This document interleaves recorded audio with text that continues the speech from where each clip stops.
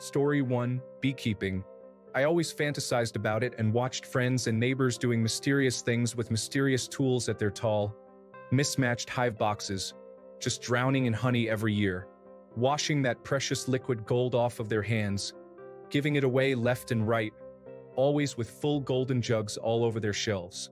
Finally, after decades of daydreaming, my husband got me my first hive as a birthday gift. A decade later, I feel like a real beekeeper. My house is full of honey, and I turn that honey into some delicious mead.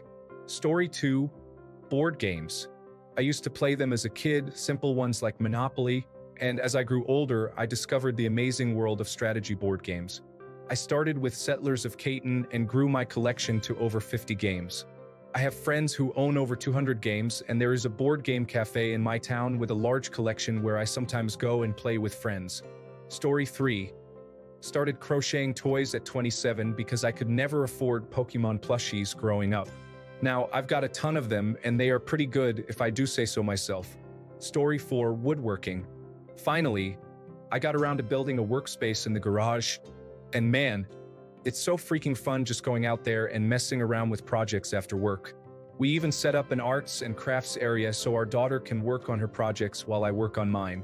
We spend at least a few hours out there every day after work, and sometimes the occasional lazy Sunday afternoon as well. Story 5. Bird watching. It's not just for old folks anymore. It honestly helps me with the anxiety of changing seasons, which is weird to say since so many birds leave come fall. But winter birds show up, and they bring me happiness.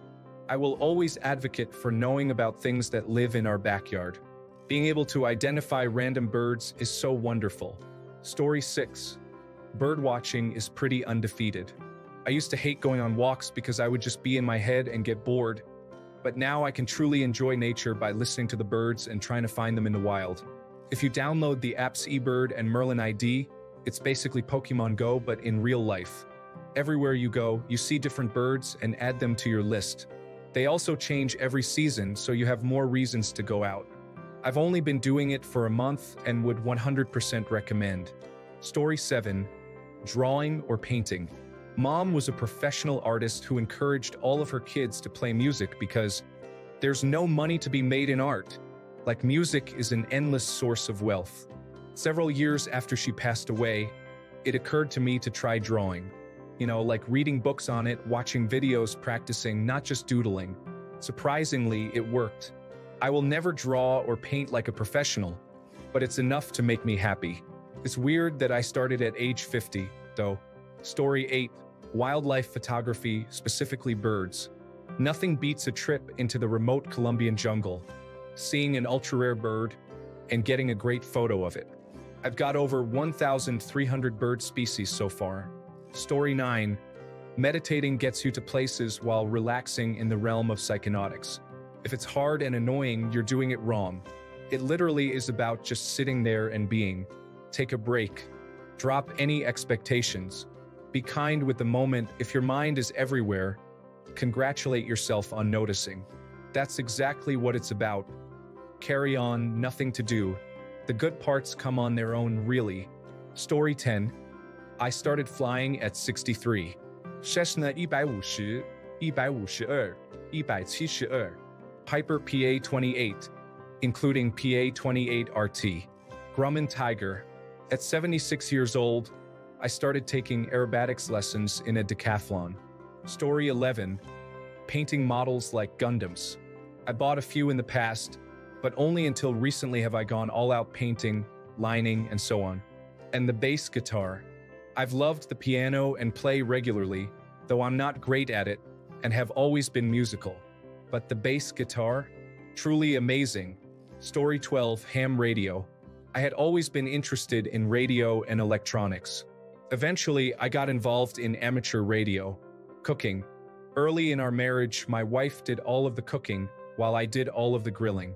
Then, I started getting into it as a creative outlet and took over virtually all the cooking. Also, it was an excuse to get into pans and knives. Gear for radio, gear for cooking.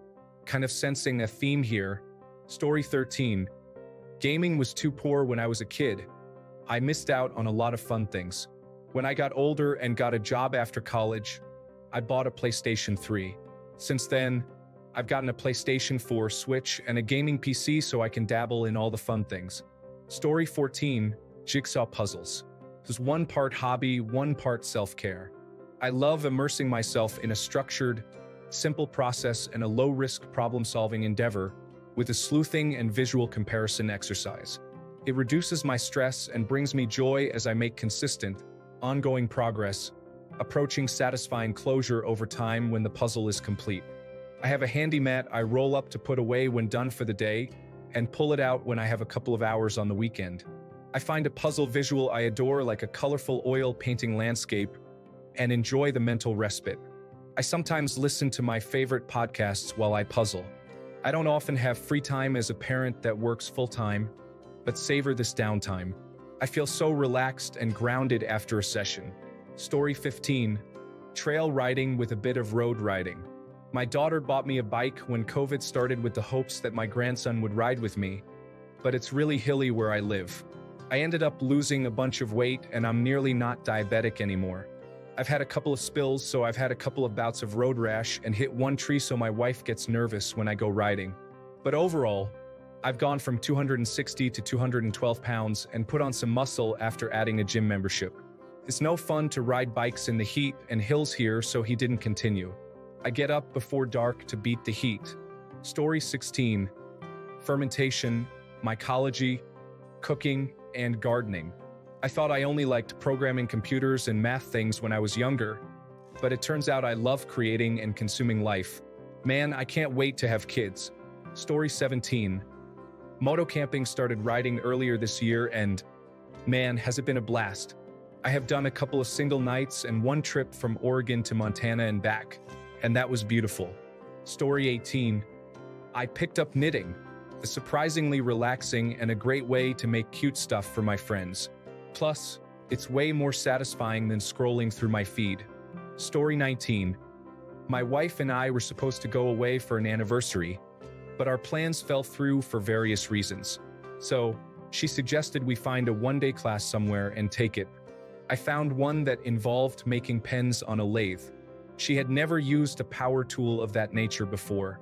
So we took the class, each made 2 pens, and I really got into the materials and the pen kits and the hobby. So I ended up buying a lathe and a bunch of materials and pen kits, and I've been making them ever since for friends and family for special occasions. Story 20. When I was younger, I knew my time was limited, so I used to have fun and try to let loose. As I got older, I started regretting pushing myself towards mingling with classmates when I was uncomfortable. It was bad and awkward, and I wanted to feel normal. I should have stopped wasting time because I never knew how reading and writing would improve my life. It struck me like lightning that I may never have time for doing what I truly love and enjoy. Story 21. Started cooking more seriously in my late 20s. Never thought I would be into it, but now I am always trying new recipes. It is pretty chill and you get to eat the results. What about you? Story 22. I started during COVID-19, and now everyone loves it so much that I cannot stop. I have had a few big sales, but I truly prefer to do it for family and friends as gifts. Story 23. I am 36. In the past year, I have taken up making digital music. I have been a musician for 20 years, and I find it refreshing. Also, I started floating the river and camping. I couldn't really do that easily where I grew up. Story 24. Welding and machining, lathe. It was something I was always interested in but did not have access to the tools. Having disposable income allowed me to purchase the tools to start. Metal stock also gets expensive without the ability to purchase in bulk. Also, spending more time on knitting since it is portable, and it is always nice to have more blankets. Story 25. Woodworking, but if you get into woodworking, also get into 3D printing and 3D solid modeling. I use SolidWorks to design tooling I need for my woodshop, and then 3D print it. Think of it like Skyrim. If you are going to be an archer, it's best to work on acrobatics and light armor. Story 26. I have developed a strong interest in the art of overthinking, and I believe I have mastered it. It is a hobby that does not require any equipment, but the mental gymnastics can be demanding. If there was a championship, I would consider whether or not to compete.